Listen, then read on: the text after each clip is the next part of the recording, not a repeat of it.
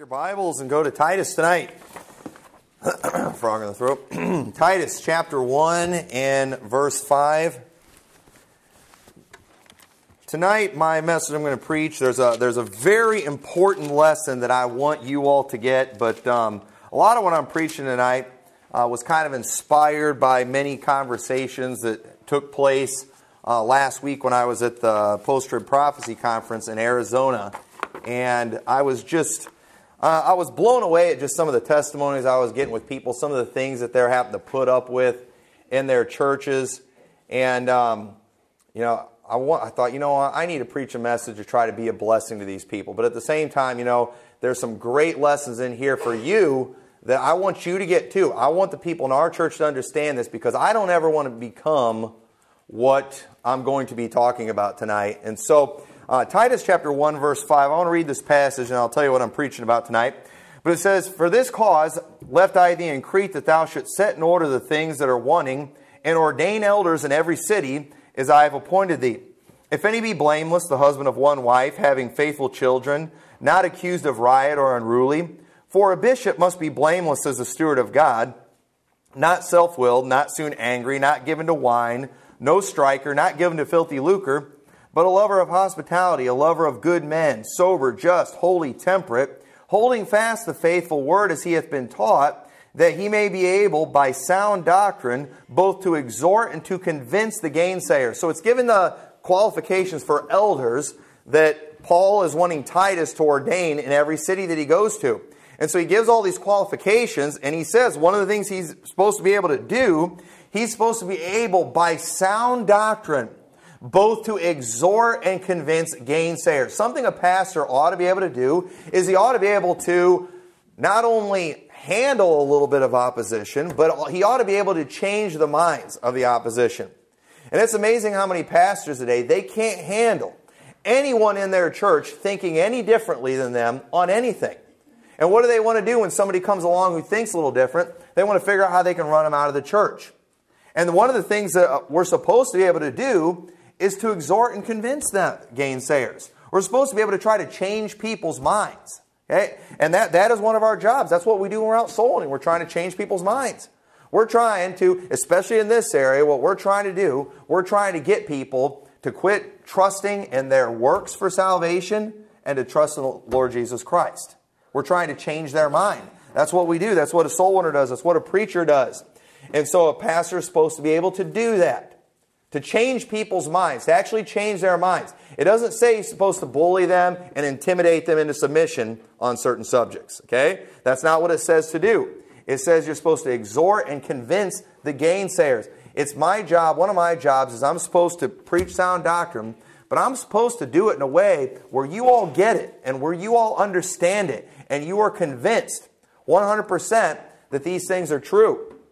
And so verse 10, we'll keep reading. It says, "For there are many unruly and vain talkers and deceivers, especially they of the circumcision, whose mouths must be stopped, who subvert whole houses, teaching things which they ought not, for filthy lucre's sake." There's a lot of people who come along, especially Jews, is who he's talking about, who they're just preaching things for filthy lucre. They want the money.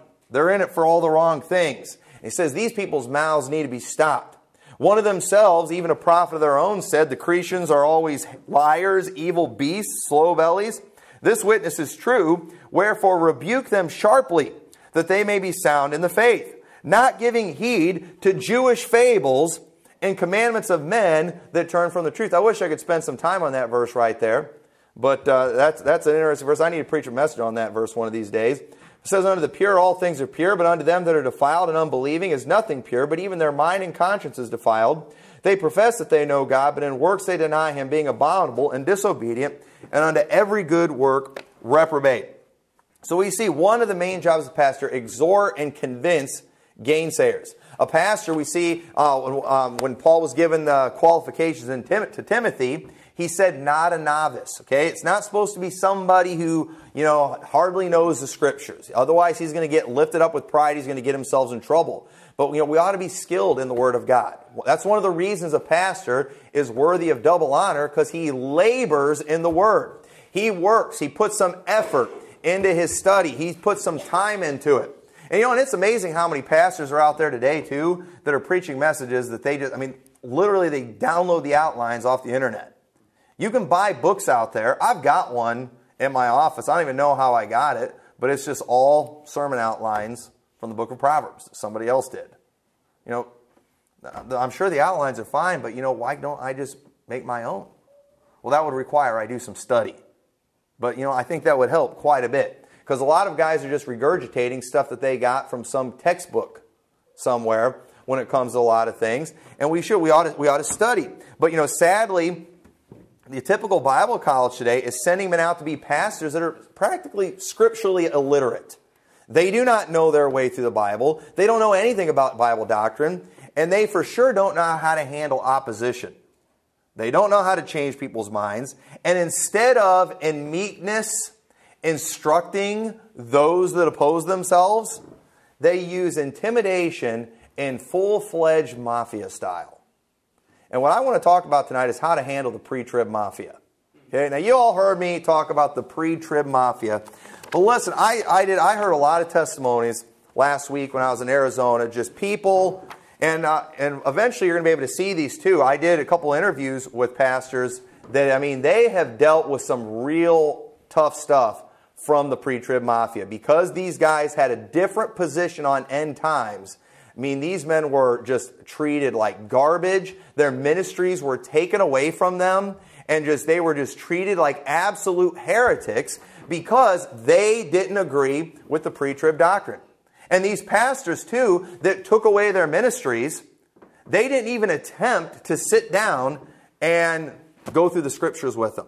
They didn't even try to change these guys' minds. They just full Mafia style pretty much put the hit on them, you know, for lack of a better term. And I talked to church members that had the same thing. People that were thrown out of their churches because they didn't line up with end times beliefs, you know, the end times beliefs of the church.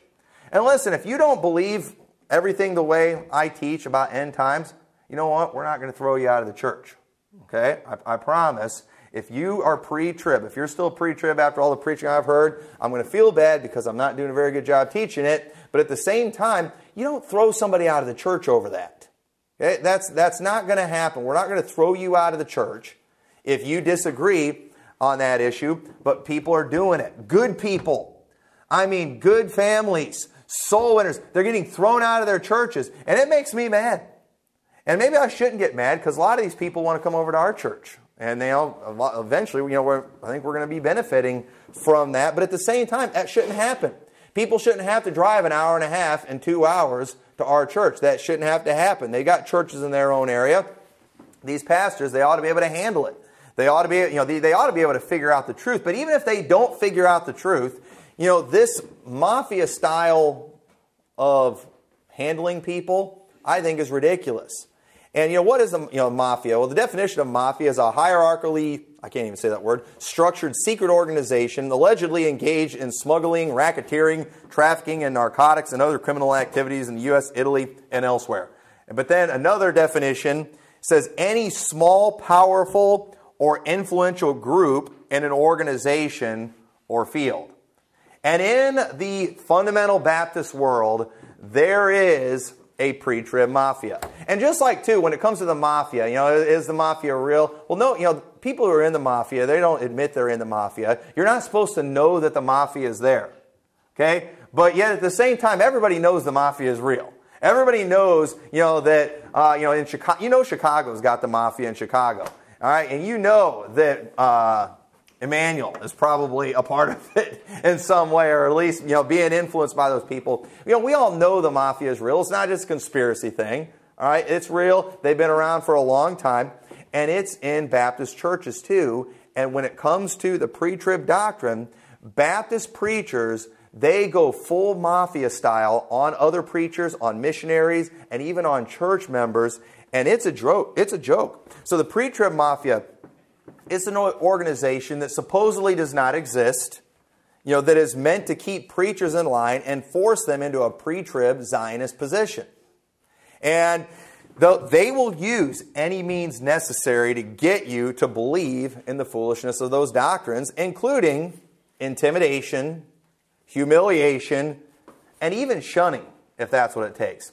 And listen, I'm putting myself in danger preaching a message like this, all right? If you find out, I died, committed suicide, don't believe it. Don't believe that note, all right? It was forged. I didn't do it. But why are you preaching something like this? Because I'm dead meat anyway, all right? I preach at the Post-Trib conference in Arizona, and so, I'm already dead meat with that group. I've ceased to exist, all right, in their minds. So I've got nothing to worry about. But the Pre-Trib Mafia, ultimately what they use the way of Balaam as a way to keep people in line. And what the way of Balaam is, the way they got Balaam, they tried to get Balaam to do what they wanted him to do, they use promotion and money. And that's what they do in the Pre-Trib Mafia world. Okay, they will, amongst preachers, okay, if you will stay in line, if you will do what they want you to do, you can get promoted, you can get asked to speak at these meetings, especially if you can take out the opposition. If you can take out one of the other guys, like me, if one of them could take me out, that would help get them a promoted. Or if they could take out Pastor Anderson, man, they're going to get skyrocketed, to the top of the food chain there if they could do that. But it's they're offering promotion, money. Okay, look at how missionaries, unfortunately, we will never be able to depend on them to take a strong stand in anything because they are financially dependent under these organizations, under these mission boards. And these guys, they can't preach the truth on these things. And listen, I love missionaries. There's a lot of missionaries I know, but I feel sorry for the missionaries who have made the mistake in the past of making friends with me, because it's like now they're all scared. Now they're all nervous. I've got friends of mine, people who have publicly been my friend, and they have got the mafia treatment.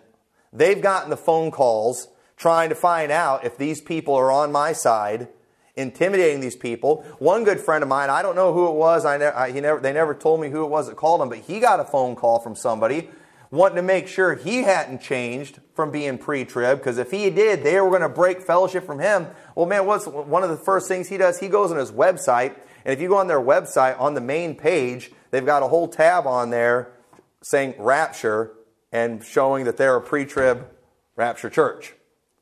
And they never did that until he got confronted by the Pre-Trib Mafia. And then he put a bunch of sermons promoting pre-trib. Well, that's fine. If that's what he believes, that's what he ought to preach. But at the same time, it's like the Pre-Trib Mafia scared him. Okay, there's some other missionaries we know. When my wife's on Twitter, this one guy, it's like every time he tweets something at my wife, he's got to mention how, now I don't agree with your end times doctrine. He's always got to throw the disclaimer on there. She finally called him out for us, like, enough with the disclaimers, all right? But it's like these missionaries, if they're going to talk to us, they got to make sure the Pre-Trib Mafia knows, hey, I'm friends with these people, but I'm still pre-trib. I'm still pre-trib, Don't yank my support. Don't take away my ministry. They're scared to death of these people. And listen, if you like us, why can't you just get along with us and not put the disclaimers on there? People that I'm friends with, whenever I talk to them, hey, I love you, even though I don't agree with your position on this. Even though I don't like that, I don't like this about you. Why do they always do that with us with the end times doctrine? They'll line up with us on salvation and the things that are really important, but they always got to throw that disclaimer in there because they're terrified of the Pre-Trib Mafia because it's real. And listen, this is wrong. This is not the way that things should be. And they're being forced into it. They're not even allowed to look into anything.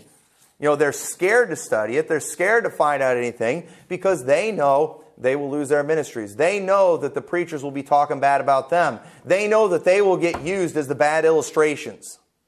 And so they're intimidated. But listen, where do we see in the Bible we use intimidation to win people over on anything? We don't see that anywhere. Baptists, we're always been the one that have been known for standing for religious freedom. We've never believed in using government to force what we believe on other people.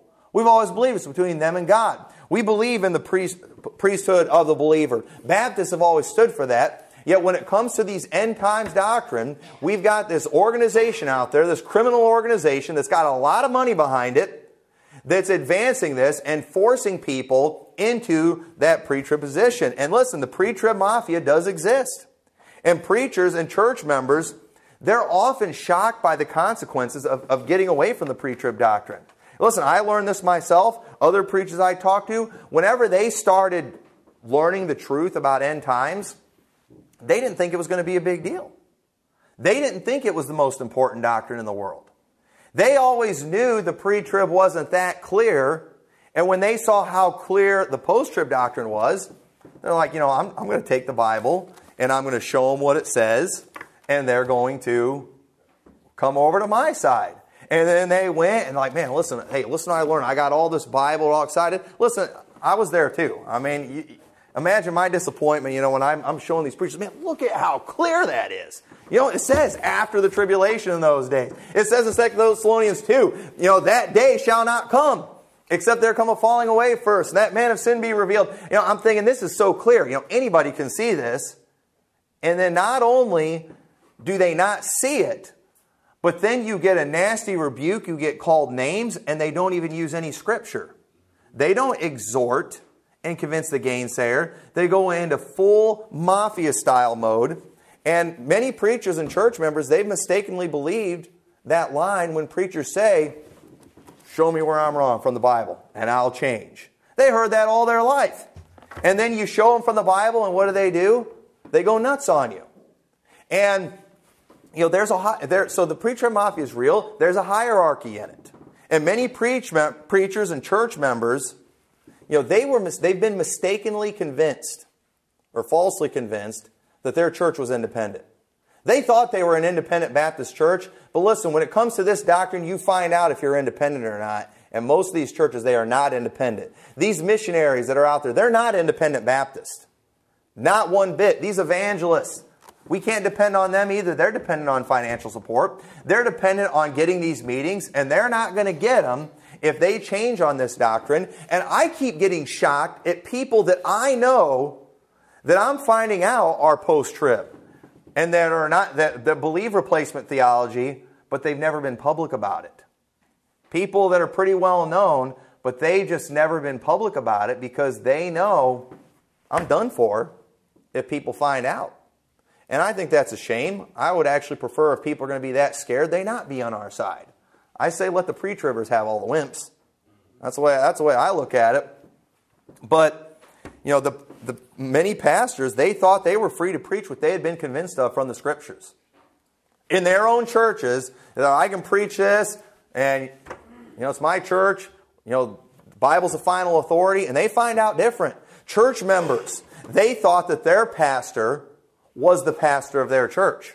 They didn't know that there was a fundamentalist pope out there that was telling that pastor what to do and that was pulling his strings. They didn't know about those popes. And the structure of the pre-trib, there is a structure. So the structure of the Mafia, and I don't have time to read through all of this, but in the Mafia, I was looking up online, they've got an actual, hierarchy and structure. And so the people on the bottom in the Mafia, they're what's known as associates. All right? This is like the church members, okay? And with associates, you need a lot of them, all right? And we need big churches. Why? Because we need the money. We got to have the money coming in. We got to have the big missions money, because the more money we've got for missions, the more say we have amongst these missionaries and what they do. And so they do. The associates, they're the ones that are giving all the money, giving the preachers all the power, making them look good. And then above the associates, you have the soldiers, is what they're known as, the Mafia. And these are the guys that are out there doing the dirty work, the ones you see on TV shooting the places up and all that kind of thing. And that's what we would call, I would say, like some of these internet trolls that are out there that are always trying to intimidate and shut up the guys like me. These are the Sluters and some of those people out there that's out there putting junk on the internet, just trying to refute things, hoping they're going to get promoted. Hoping, if I can shut some of these people up, if I can get them quiet, then I'm going to get lifted up, I'm going to get promoted, and they're the ones that do all the dirty work. And I've seen this, I have seen this, even in areas where the fundamental Baptists were correct, where they would, one of the popes found out about some guy spreading some false doctrine, and they never go online and publicly rebuke that guy. Because if they make themselves look stupid, the consequences are too great. I'm one of the popes. I can't fall. So what do? They have all their underlings go and let's bombard these people with negative comments. You guys all go and straighten them out. And none of them ever do it. None of them put themselves out there. They're not out there putting their messages online, refuting these things. What do? They send their little expendable soldiers, their pawns. Okay, they send them out there, and they'll willingly do that. And then above the soldiers, you have the capo regimes, is what they're called. And these are the people, they're kind of the heads of different organizations, all right? And so these would be like the big name preachers. These are the preachers that are the heads of the Bible colleges that are training all the soldiers to go out and make sure you all keep everybody in line on these doctrines. And so there's always people, they're always wanting to get moved up there. They want to be a head of an organization. They want to have a bunch of preachers that follow them. Okay, Sam Gipp recently, he was trying to get promoted to capo regime, and they had that big conference. You know, Brother Gomez, he couldn't just preach the stuff himself. He couldn't just have the conference himself where he preached and refuted all the things that Pastor Anderson teaches. No, what's he do? You know, he brings in a thug. If you can take this guy down, you know, you're going to get promoted. You're going to get lifted up. So he comes in there, man, he's all ready to go. Because listen, most preachers are afraid to try to refute this stuff. They can't do it. But these dispensational Ruckmanites, they've been trying to get in with the mainstream Baptists for a long time, but everybody's been repulsed by them because their doctrine is so bad. Okay, I say it all the time. The Ruckmanites are the village idiots of the pre-trib world. But they're the only ones dumb enough to try to go after what we teach. And so what do? You know, they get Sam Gipp in there, but unfortunately, you know, Sam Gipp's a loose cannon. He started preaching that Jesus wasn't supposed to be called Jesus. You know, Jesus isn't my Messiah. You know, there's 3 Gospels. He's teaching all these things, completely exposed himself, made himself look like an idiot, and actually really helped our side out a ton. I mean, that meeting was one of the best things that ever happened to our cause. It was a great thing. You know, he is now this great illustration of a heretic and one you shouldn't follow. And now, I mean, most of the mainstream Baptists, they have backed off a lot of this stuff. Now, they're not done, okay? I've still got connections in the Mafia, and they're not done, all right? You know, round 2's coming. They're waiting. I think they're waiting to see what happens with this post-trib conference and seeing how they're going to refute things. So it's going to be interesting to see what happens. But unfortunately, Sam Gipp did not get his promotion. Instead, he got a whole bunch of ulcers, and he's having all kinds of health problems, and he's out for like 2 months right now. And so, you know, he was done for anyway. All right, you know, even if he croaks, he was already done for. He completely exposed himself.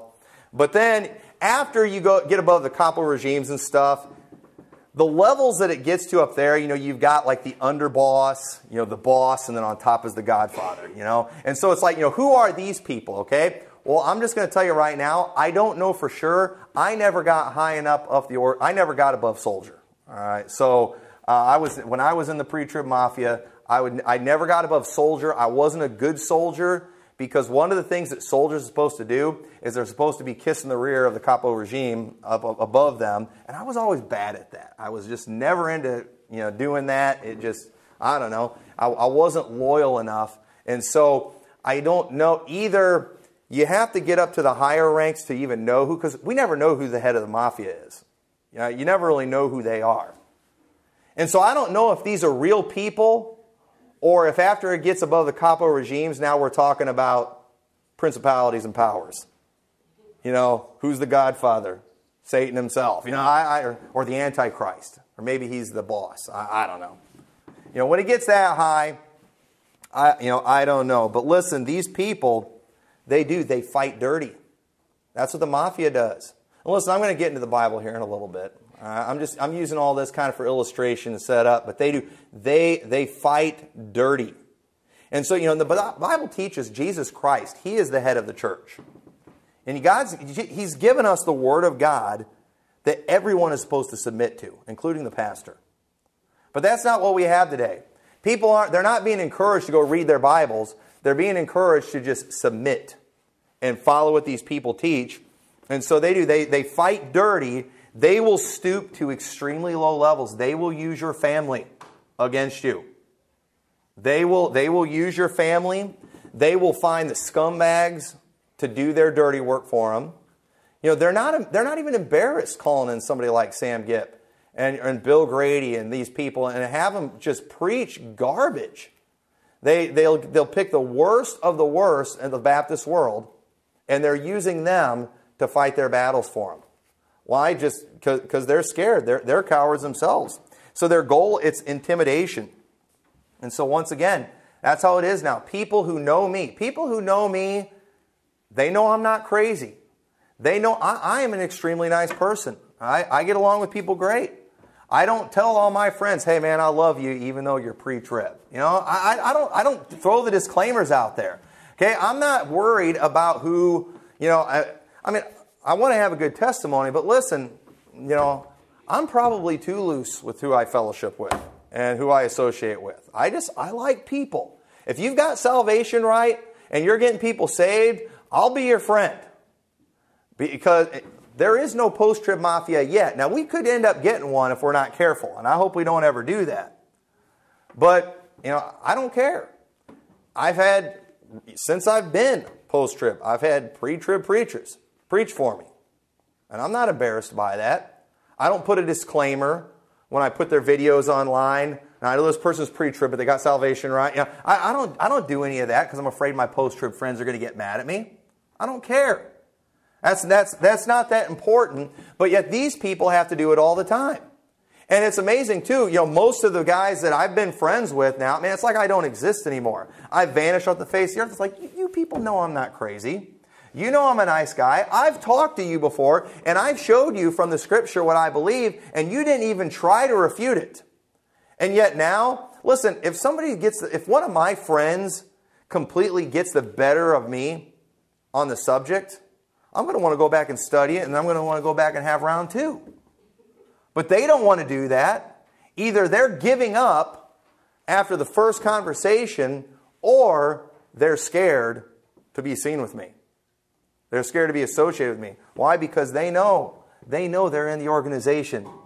They know the big boss is going to find out that he's been running with me and being friends with me, and they're going to be in trouble. And listen, Baptists, this is my question. Why is it that people are more scared to be associated with someone who's different on end times than someone who's different on salvation? Because some of these people too, I'll talk to them about, we're on the same page with salvation. And I'll talk about, the three gospel crowd and the dispensational salvation crowd. Oh, I don't believe in that. Oh, no, that's heresy. That's garbage. I would never say Jesus is not my Messiah or He's not anyone's Messiah. I would never say something like that. But yet they're not scared to associate with Sam Gipp. I mean, you got these guys, they're scared to death to like one of my wife's tweets. But they'll like Sam Gipp's tweet where he's talking about people being pornographers that are not pornographers. They'll like somebody's tweet when they're saying they hope Pastor Anderson goes to the tribulation. I mean, they'll like what was some of those ones Sam Gipp was tweeting the other day? He just went crazy. He was just tweeting all kinds of just off-the-wall stuff. Just hurling accusations, hoping something would stick. And ding-dongs out there are liking that stuff. Because it doesn't matter that a man's a raving lunatic, probably has a brain tumor or something right now and is absolutely going crazy. They'll like that stuff because even though he's a wacko, psycho, lying through his teeth that you can easily prove, he's pre-trib, and there's no consequence in the mafia of being associated with him. But my little wife that, is just a woman, they're terrified. It's like they would like her tweets about salvation if they could put a disclaimer on the like. I agree with this part about salvation, even though I don't agree with what she believes about end times. And listen, I said I like people, but you know what? If you're going to be that way, if you're going to be that scared of people, don't worry about being my friend. I don't need to be surrounded by cowards. I would hate for it to rub off on me. I don't want to be a pansy. I don't want to be like that. But John chapter 12 verse 42 says, "Nevertheless, among the chief rulers and also many believed on him, but because of the Pharisees, they did not confess him, lest they should be put out of the synagogue, for they loved the praise of men more than the praise of God." Y'all see that? There's people, they knew Jesus was telling the truth, but they kept their mouths shut, didn't they? Because they loved the praise of men. They didn't want to be put out of the synagogue. They were a bunch of cowards. What a shame that is. And Baptists are as bold as all get out when it comes to things that are politically correct. But they cower in a corner when it comes to things that are biblically correct. And you know, I just saw one evangelist, Dwight Smith. I actually surrendered to preach when he was preaching at Camp Joy. And I saw he did a tweet. I agreed with this tweet 100%. Absolutely agree with this tweet. He said, "I'm for the public execution and death penalty of all Islamic terrorists, Mr. President." Good. I agree. I'm for that too. But then, here's the thing. But I'm also for the death penalty for murderers. I'm for the death penalty of all rapists. I'm for the death penalty of all pedophiles. And I'm for the death penalty of all homosexuals. Oh, whoa, wait a minute. Now you're making Christians look bad. Well, wait a minute. Where do we get the idea that it's okay to put murderers to death? We get that from the Bible, don't we? Well, where do we get the idea it's okay to put homosexuals to death? Hey, not us, the government. Got to always throw that out there for the people out there who accuse us of trying to, go killing people. But we get that from the Bible, the same place. So why is it that so many preachers are totally bold? Yes, death to Islamic terrorists. Why is it that when Trump drops a bomb on a bunch of terrorists and kills them, everybody's celebrating, everybody's cheering, everybody's tweeting, "Good job, Mr. President." But if a bunch of perverts get killed and somebody says something positive about that, all the Christians want to throw them under the bus. Well, that's not very Christ-like. Well, you know what's funny? When Dwight Smith tweeted that, you know what one of the replies he got? "And you call yourself a Christian. Maybe don't advertise that. You're part of the problem." Okay, now obviously the person that tweeted that at him was an idiot. Okay? Saying you're not a very good Christian because you're for the death penalty for terrorists. All right, now, but at the same time, so what about the people who say that exact same thing to someone who is for the death penalty of homosexuality? You know what's funny? I don't know who that guy was that said that to him, but he was probably some atheist. But you know who would say that to guys like Pastor Jimenez when he got in trouble for saying what he said? They would say the exact same thing that doofus said. You know why? Because Baptists are bold when it comes to things that are politically correct, but they are not bold when it comes to things that are biblically correct or politically incorrect and biblically correct. And so, it's ridiculous. So how do we handle this crowd? Because sadly, too, and many people are sitting in churches where they got to put up with this stuff. A lot of the people that I talked to that were at this conference, they were worried about what was going to happen when they got back home. Because people, they're not causing trouble in their church like everybody likes to try to report. They're faithful, they tithe, they soul win. But they're honest with their pastor. They let them know what they believe about these things. And people know, and a lot of them were just afraid that it was going to get ugly. Because what happens too, and in many cases, the pastor a lot of times doesn't have a huge problem with these people. Because he knows them. Hey, these are good people. They're soul winners. They're faithful church members. But then one of the popes come along and tells them, hey, we're having a problem with these Andersonites. You have any of them in your church? Man, you better get rid of them. Oh, why do I need to get rid of them? Because they're trouble. They do this, they do that. And that pastor, he's too dumb to realize that, you know what, I actually know these people personally. I've actually seen how they are. And what do? They go and they listen to a guy who does not know those people. Somebody who's just, got a vendetta against Pastor Anderson because he made him look like an idiot by refuting one of their messages they preached. And so how do we handle these people? All right, so now is where we're getting to the Bible. But first, we remember that they are not firing real bullets at us, only fiery darts. Ephesians chapter 6, verse 16 says, above all, taking the shield of faith, wherewith ye shall be able to quench all of the fiery darts, not of the devil. People like the fiery darts of the devil. No, the fiery darts of the wicked. Take the shield of faith. What does that mean? That means whenever you read the Bible and you see what it says and you take it for exactly what it says, and then some preacher gets up there and he starts just throwing things at you and he's calling you names, you know what you got to do? It hurts getting called the names. It hurts getting called a heretic sometimes. But you know what you got to do? You got to hide behind the shield of faith. You got to say, I know what the Bible says. I know what's so clear in the Scriptures.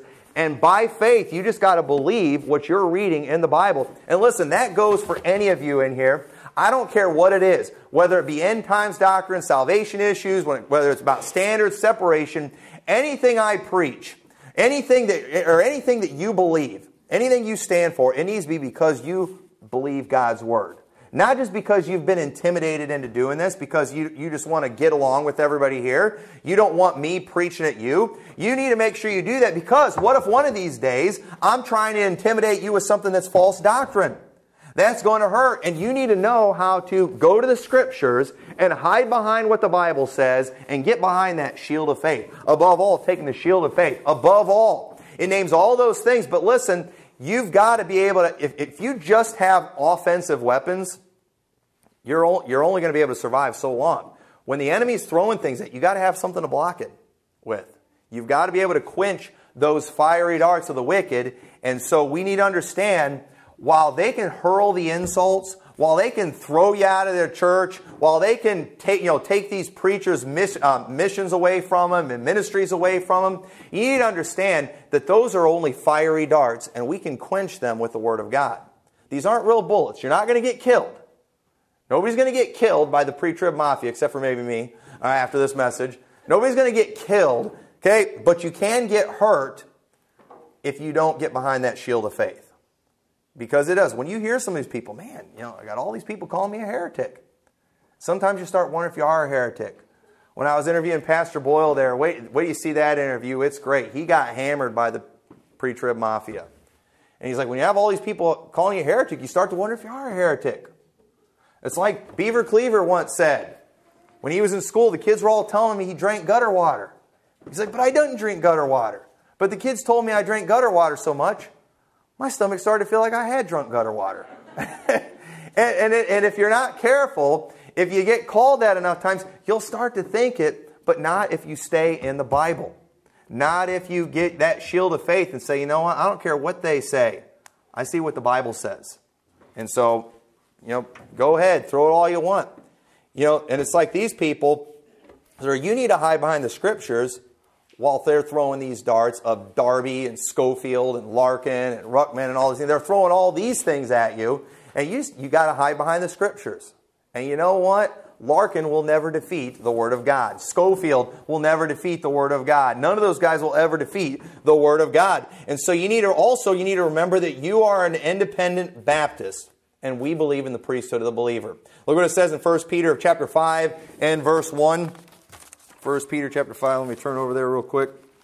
We are independent Baptists. We believe in the priesthood of a believer.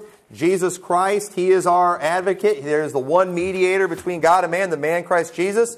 But there are pastors on a church. But you know what? Sometimes people take that role of pastor and they make it into more than what God made it into. And look what it says in verse 1. It says, the elders which are among you, I exhort, who am also an elder and a witness of the sufferings of Christ, and also partaker of the glory that shall be revealed. Here's your job. Feed the flock of God, which is among you, taking the oversight thereof, not by constraint, but willingly, not for filthy lucre, but of a ready mind, neither as being lords over God's heritage, but being ensamples to the flock. And when the chief shepherd shall appear, ye shall receive a crown of glory that fadeth not away. Likewise ye younger, submit yourselves unto the elder.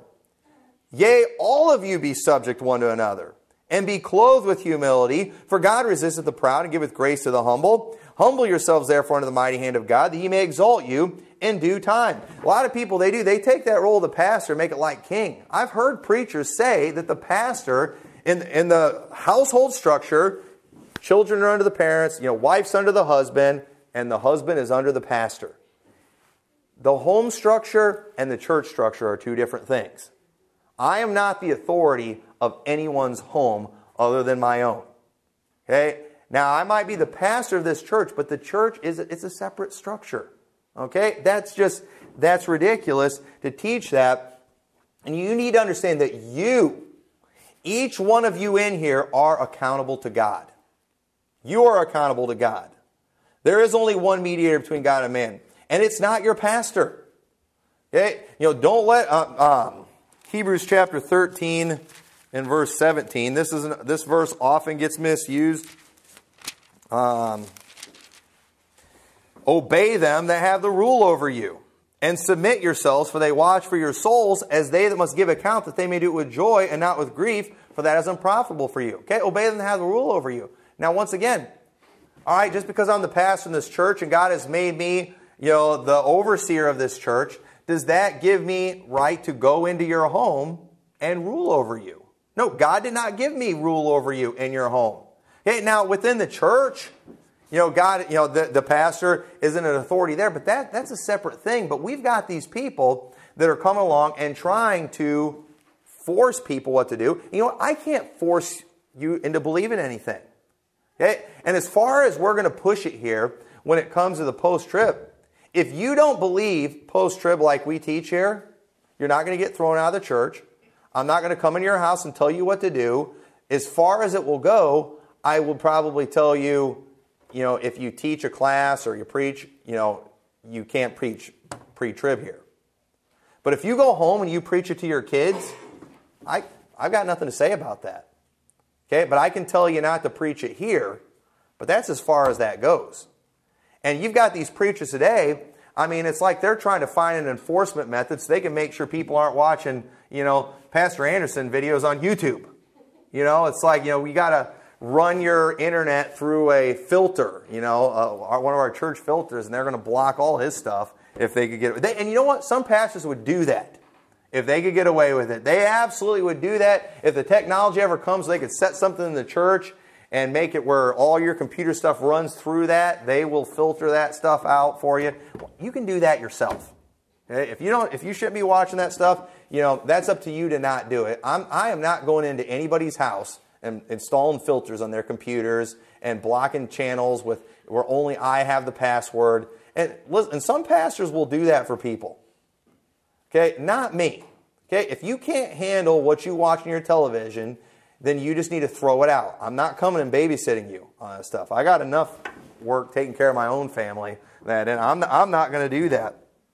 And so you need to remember, these people, they're not firing real bullets, only fiery darts. We can block those with the shield of faith. You are an independent Baptist. We believe in the priesthood of the believer. You are accountable to God. And I'm going to show you another verse on that here in a little bit. Go ahead and turn over to Romans chapter 14. And so you need to understand, if you do what they tell you to do, when they haven't convinced you, and listen, this doesn't just apply to pre-trib. This is anything I preach. Okay? If you do anything that I'm telling you to do when I haven't even convinced you of it, do you realize you're still sinning? Let's look at some verses in Romans chapter 14, and we'll start reading in verse 1. This is very important here. This is what I really want you to get. Because I said this pre-trib, intimidation is all they're using. They can't use Scripture. They don't have any. They don't have any clear Scripture. They can only use other books. They can only use dispensationalism.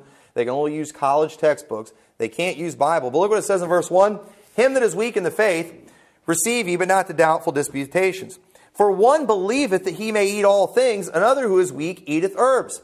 Let not him that eateth despise him that eateth not, and let not him which eateth not judge him that eateth, for God hath received him. Who art thou that judgest another man's servant? To his own master he standeth or falleth, yea, he shall be holden up, for God is able to make him stand.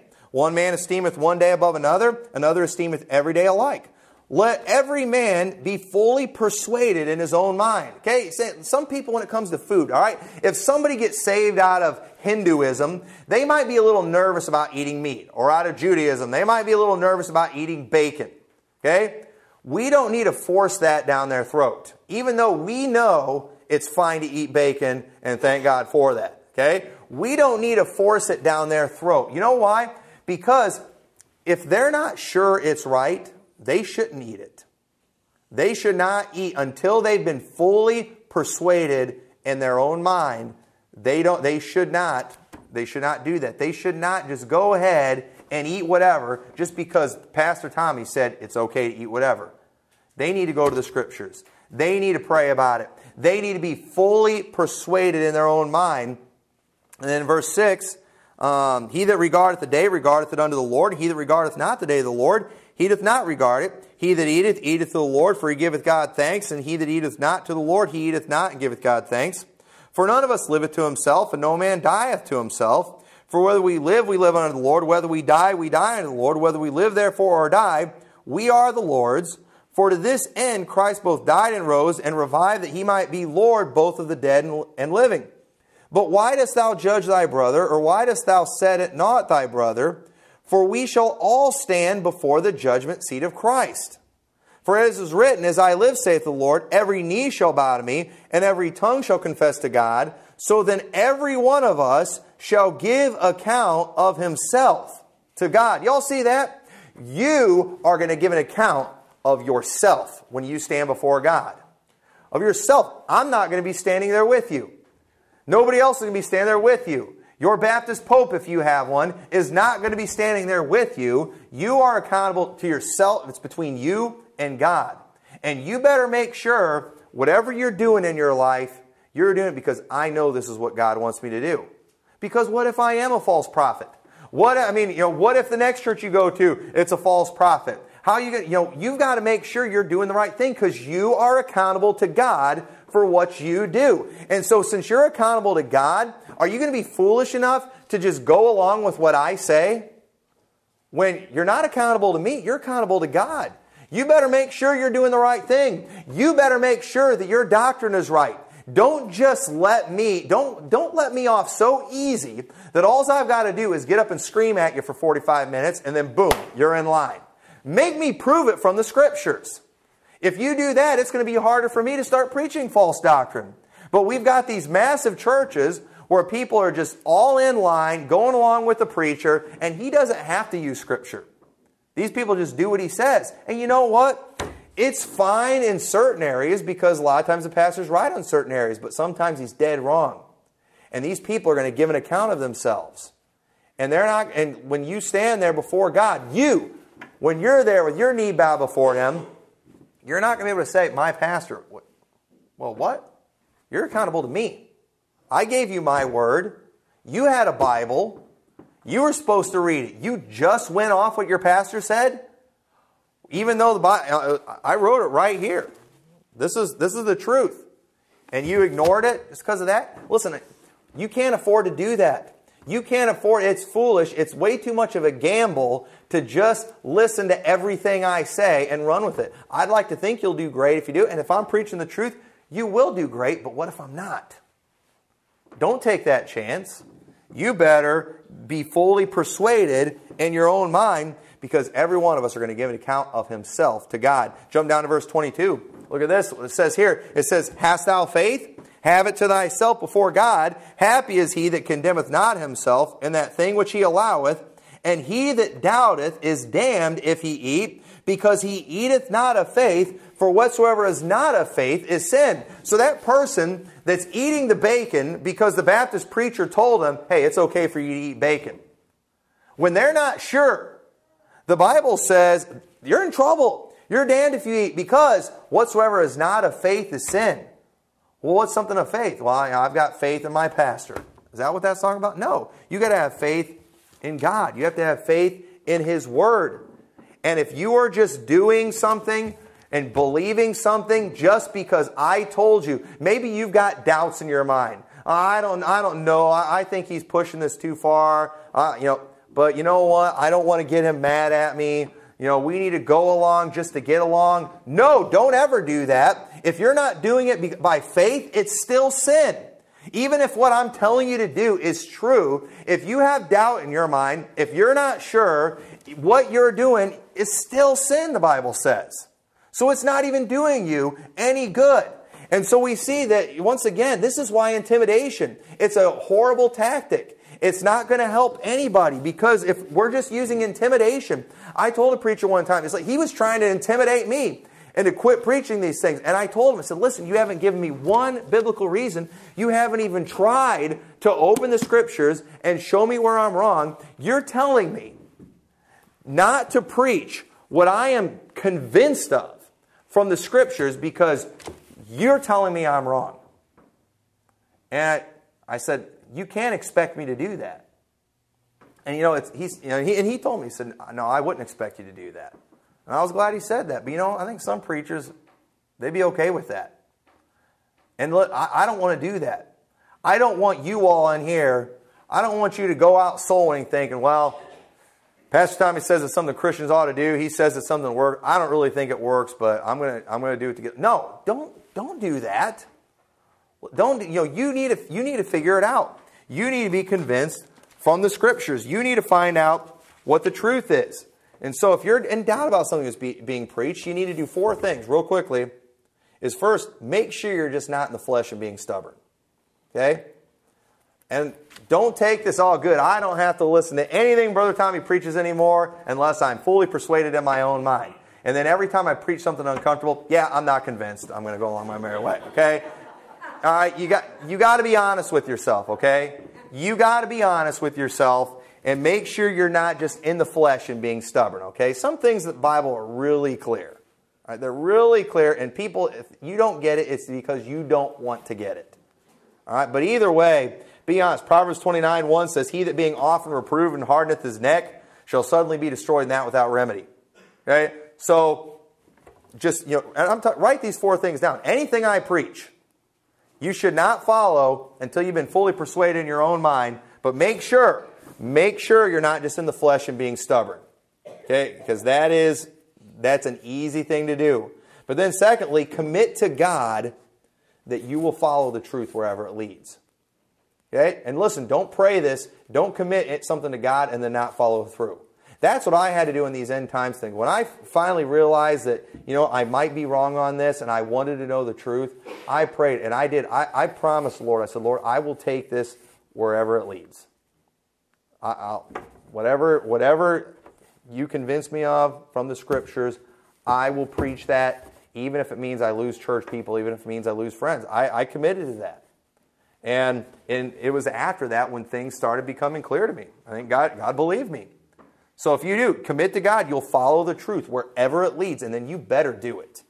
If you don't think you can do that, don't make the promise. Okay? You're better off not making a vow than vowing it, not paying it. But if you really want to know the truth, I believe if you'll do that, the Lord's going to show you. You better watch out. He just may rock your world. You better watch it if you do that. But then finally, you got to get into the book. Okay? Don't just say, well, I want the Lord to teach me. If the Lord teaches me, and then not read your Bible. Okay? You've got to actually study it. Okay? You're actually going to have to do some work. You're going to have to actually labor in the Word yourself. We are supposed to read the Bible. So you don't just think, well, wherever the Lord leads, I'm going to go. And so that means if the pastor preaches on it, that subject, listen, I might miss that subject for a long time. You need to get in the Bible yourself. You need to study it yourself. And then, until you've been fully persuaded, don't run your mouth. Okay?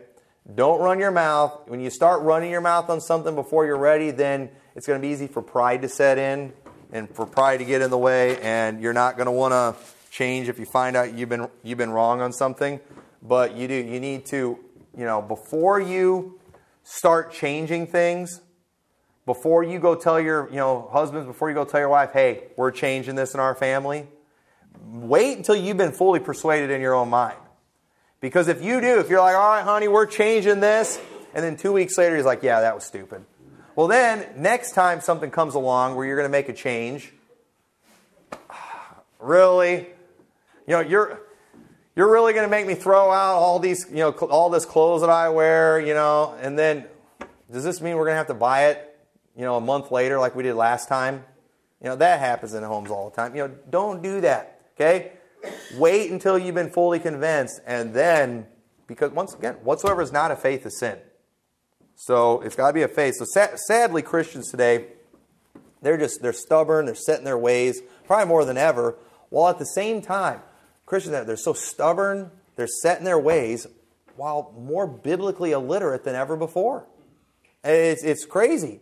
And the only way that can even make sense to be so set in your ways when you know so little about the Bible is if church and religion is nothing more than a social club. I got to keep my friends happy. I got to keep my fellow church members happy. And many Christians today, they just rather go along to get along. But that's not what we've been called to do. And we should earnestly contend for the faith, and things are only going to get worse in this world. They're going to keep on getting worse. Crazier and crazier doctrines are going to keep coming in. And listen, we need God's people to say enough's enough.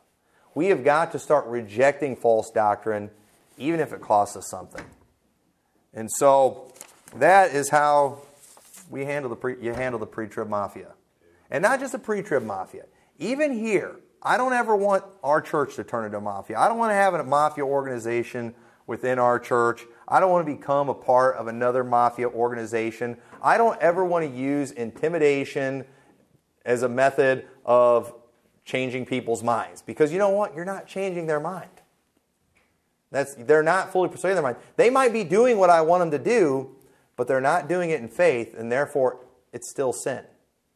And so, I'm serious. I do. I believe in the post-trib doctrine. I reject Zionism. But you know what? We won't throw you out of this church if you don't agree with us on that. If I find out that you went to a pre-trib conference, I'm not going to throw you out of the church. Okay? We're not going to let you get up and preach what you learned at that thing there. You know, those are not salvation issues. Okay? I'm not going to do that. But you know what? I don't want you to change to this position until I have convinced you. Until you've been fully persuaded in your own mind. And that goes for anything I preach. Don't go changing your life and turning your life upside down because of something I preached just because I said it. Let it be because it's what the Word of God says and you know how to prove it and you know how to show it. Because what are you going to do? Okay, husbands, if you start making your wives dress like a lady, okay, what are you going to do when they start getting criticized by the other family members and by their friends? Oh, well, our pastor says. Well, guess what? They're going to say, well, our pastor's wife, she does, our pastor's wife does this, or our pastor says. You can't win the argument that way. You know what you have to be able to do? You've got to be able to open up a Bible. And understand, even when you open the Bible and you show them verses like a woman should not wear that which pertaineth unto a man, neither shall a man put on a woman's garment, for all that do so are an abomination. Even when you show them something that clear, do you realize they're still not going to be like, oh, man, you're right. All right, let's throw all those, they're not going to do that. So then you know what they're going to do? They're going to throw fiery darts at you. And so guess what you now have to do? You got to get behind that shield of faith and say, you know what? I know what the Bible says. I'm following the leading of the Holy Spirit. I'm following the Word of God. And if you just change those things because I told you to, your family is going to change your mind right back, and then you're going to look like an idiot. And so you need to understand how important it is in all subjects to be fully persuaded. You are going to stand as an individual before Jesus Christ one of these days, and you're going to give an account of yourself. And are you going to don't ever let any preacher, including myself, get you in a whole bunch of trouble. You need to do what you do because you're convinced that's what the Bible teaches. And so, with that, let's all stand.